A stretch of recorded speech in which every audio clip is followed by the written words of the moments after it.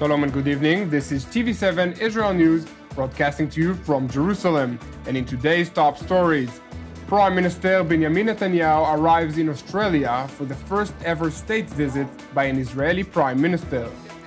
The Islamic Republic's supreme leader, Ayatollah Ali Khamenei, declares that Israel was beginning to show signs of collapse. U.S. Defense Secretary Jim Mattis said the Iraqi and coalition forces were making tremendous strides in the fight against Islamic State militants and pledged to stand with the Iraqi people. Prime Minister Benjamin Netanyahu landed last night in Sydney for a first official visit by an Israeli Prime Minister to Australia. Netanyahu was greeted by his Australian counterpart, Malcolm Turnbull, during which the Israeli leader declared the visit to be historic, noting it celebrated 100 years of friendship between the Australian and Jewish people. I'm honored to be the first Israeli Prime Minister to officially visit Australia. God, it's been a long time coming. And it celebrates really 100 years of friendship of Australia to the Jewish people and their state. Prime Minister Netanyahu, during a joint press conference with his Australian counterpart, Turnbull, pointed to the absurd reality in which Palestinians continually refuse to recognize Israel as the nation-state of the Jewish people, while stressing the fact in which Jerusalem could not allow for a Palestinian state to become a reality that would ultimately turn into a bastion of radical Islam, emphasizing that Israel would be willing to grant the Palestinians with all freedoms except for the freedom to destroy the Jewish state. It's not conceivable that people will say the Palestinians should have a state and continue to call for the annihilation of the Jewish state, Israel. So obviously asking the Palestinians to recognize a Jewish state is mandatory, and people must do that. Secondly, we know that in the realities of the Middle East, if Israel is not there to ensure security, then that state very quickly will become another bastion of radical Islam. So this is what I've been talking about, and I've been talking about it for 8 years. I said we have to make sure that the Palestinians recognize the Jewish state, and we have to ensure that Israel has the overriding security control of all the territories, all the territories. Other than that, I want the Palestinians to be able to govern themselves and to have all the freedoms to do so, but not the freedom to destroy the Jewish state. They have to recognize Israel, and Israel has to have the residual military control. That's my view. It hasn't changed. Australian Prime Minister Malcolm Turnbull took the historic opportunity to declare his country's unwavering support to the Jewish state, while criticizing the United Nations for its perceived one-sided approach toward Israel, and vowed that Sydney would never support one-sided resolutions. Nevertheless, the Australian Prime Minister reiterated Sydney's continued support for a two-state solution. Well, let me thank you for that question. We do not support one-sided resolutions which condemn or criticise Israel of that kind. We haven't done in the past, and we won't in the future. It's a complex problem. It needs to be resolved by direct negotiations between the parties, and we certainly encourage that. So that is our position, and it's been consistent. We are a very committed friend of Israel. We are a very consistent friend. Following their joint press conference, the two leaders held a closed-door meeting, after which Netanyahu and Turnbull signed agreements fostering close defense and economic cooperation.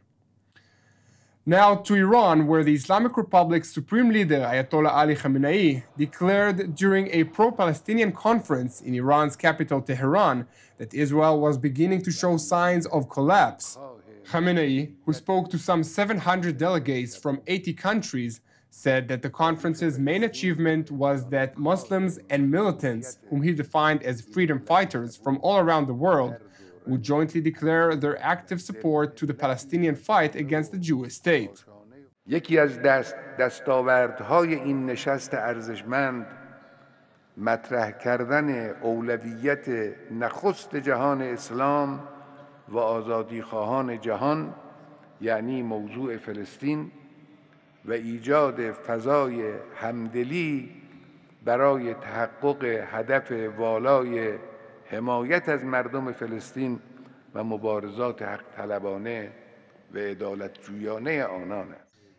The summit, titled the Sixth International Conference of the Palestinian Intifada, aimed at showing solidarity of the Muslim world to the Palestinian people and their violent struggle against the Jewish state, with all speakers condemning Israel for what they said was the occupation of Muslim lands. Ayatollah Khamenei declared that a global effort against Israel was soon to emerge. با پدیدار شدن نشانه‌های افول رژیم صهیونیستی و ضعفی که بر متحدان اصلی آن به ویژه ایالات متحده آمریکا حاکم شده است، مشاهده می شود که اندک اندک فضای جهانی نیز به سمت مقابله با اقدامات خصمانه و غیرقانونی و غیر انسانی رژیم صهیونیستی میل می کند.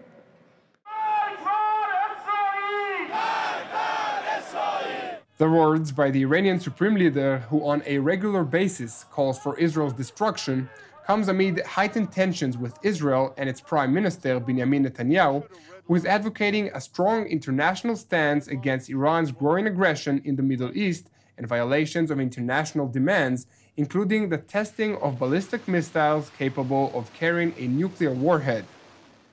Now to Israel's northern neighbor, where the Israeli Air Force has allegedly attacked Syrian outposts in suburbs of Damascus. According to the reports, Israeli warplanes were circling Lebanese airspace in the Baalbek area earlier last night, carrying out the attack from over Lebanon. Officials cited by Lebanese media estimated the attack was targeting Hezbollah military bases. In a counter-statement issued by Hezbollah, the Iranian-backed organization claimed that the reports of an Israeli attack against Hezbollah's outpost in Lebanon or Syria are incorrect. IDF officials refused to comment on the matter. Now to Iraq, where U.S. Defense Secretary Jim Mattis said the Iraqi and coalition forces were making tremendous strides in the fight against the Islamic State militants and pledged to stand with the Iraqi people. Mattis, on his first trip to Iraq as Washington's top defense official, is hoping to assess the war effort as U.S.-backed Iraqi forces launched a new push to eradicate Islamic State militants from their remaining stronghold in the city of Mosul.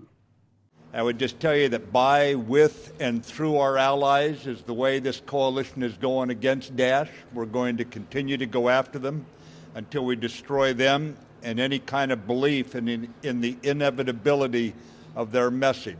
Their message is going to be proven to be false on the battlefield, as well as how we deal with their mythology of somehow they are the brave new way. They're going to be shown to be at fault. They're going to be shown to be exactly what they are, which is a bunch of murderous relics, to put it bluntly.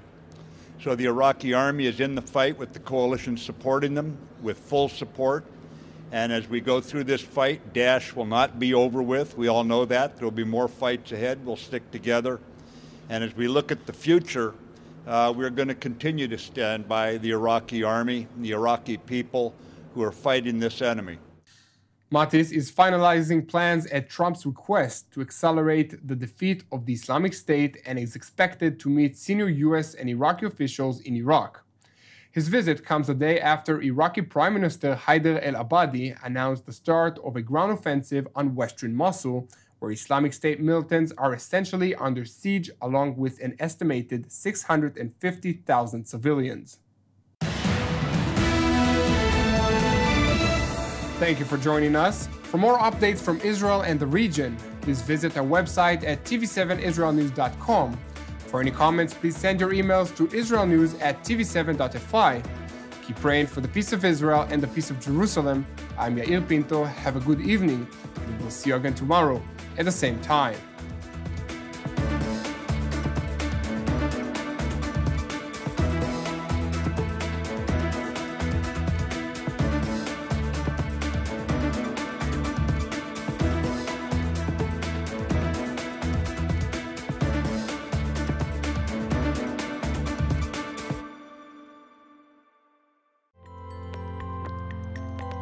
In order to donate to TV7 Israel News, please follow these simple steps. First, press the Donate logo, located at the bottom left side of TV7 Israel News Facebook page, or on the Donate tab at the head of the page. Then insert the amount you'd like to donate, and fill in your credit card information. Just like this. And press Review Donation and continue. After reviewing your donation details, please press Donate to finalize your donation. That's it! Your donation is now complete, and an email with your donation details has been sent to your email address. You can also print your donation receipt by pressing the link here. Thank you for supporting TV7 Israel News.